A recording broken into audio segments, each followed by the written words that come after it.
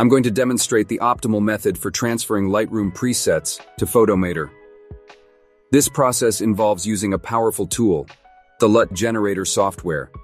You can find the download link in the description below. Just follow along with my instructions. Although it's offered for free, I highly recommend considering a donation to support its development.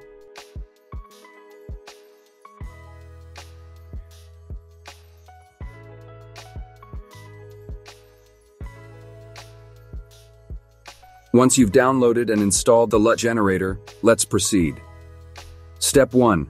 Generate a hauled file. This essential component will serve as the basis for your transfer. Next, import the hauled file into Lightroom.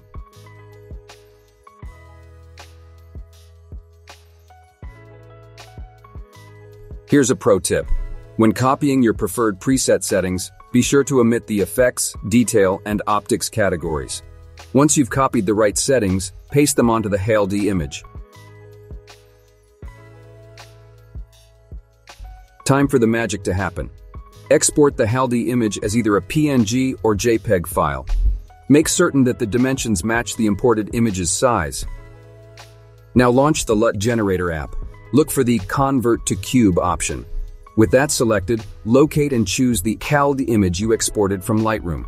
This will initiate the LUT creation process. Simply wait for the app to perform its transformation.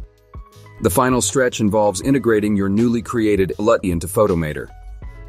Activate the LUT adjustment within Photomator and navigate to its directory.